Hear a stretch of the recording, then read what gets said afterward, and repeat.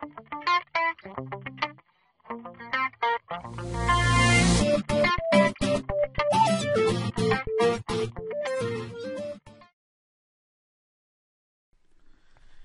guys, let's review the 3 ways to create VLANs. I'm using the Cisco 2960 switch, so let's get started.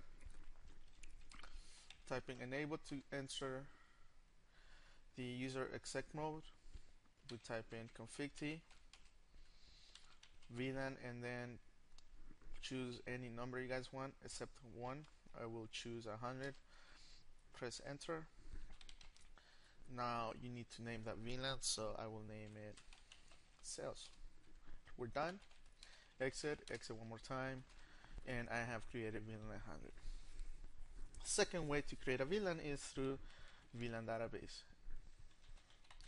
and you type this under user privilege exec mode.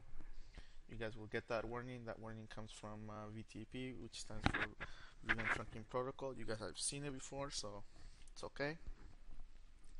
Let's create our VLAN now. VLAN 200 space name. I will choose HR for human resources, and that's about it.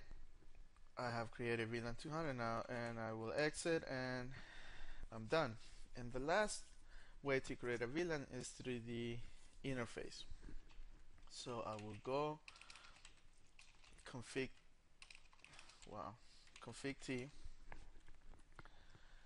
interface fast Ethernet 015. You guys can choose any port you guys want, any range of ports that you guys want. I will just choose 15 for the sake of this presentation here. Then you go switch port mode access, then again switch port access VLAN 300, and notice that it says that the VLAN does not exist. It's creating it now. Another thing to notice here is that I was not able to name my VLAN. You guys will have to go back to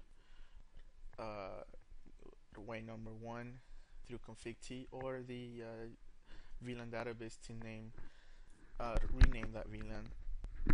For now, the switch will give its default name, but we're actually done. Exit. Let's go now and make sure that those VLANs are being created.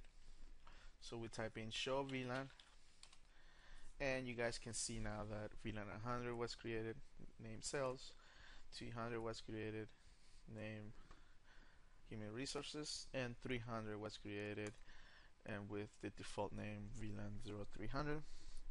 All of them are active, and that's about it, guys. So I hope this helped. I hope this video was helpful, and I see you guys in class. Have a good